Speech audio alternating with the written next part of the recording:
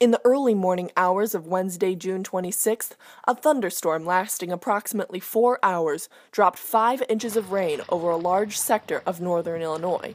The result can be seen through some of the social media posts of many Barrington teens. These photos and videos were posted on Instagram and Facebook, showing firsthand the flooding that was seen all over the Barrington area.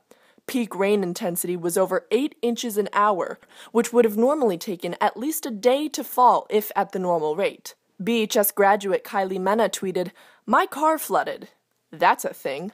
And her classmate Alexa Hannaford stated, "Needless to say, I won't have to water the flowers today." The Village of Barrington administered a press release this morning at 11:52 a.m., which stated, quote, "In a coordinated response to flash floods caused by the intense storm, the Village Public Works, police, and fire departments worked together to barricade flooded roadways and removed vehicles from flooded parking lots," end quote. The press release also included tips for flood situations. Keep your storm sewer inlets clear of debris, including leaves and branches. Do not attempt to drive through flooded roadways. And of course, stay away from downed power lines and report any sightings to the number below.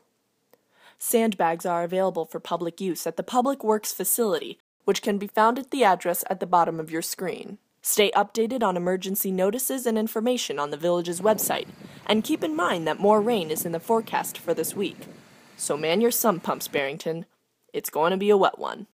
Catherine Getze, 365 Barrington TV, reporting.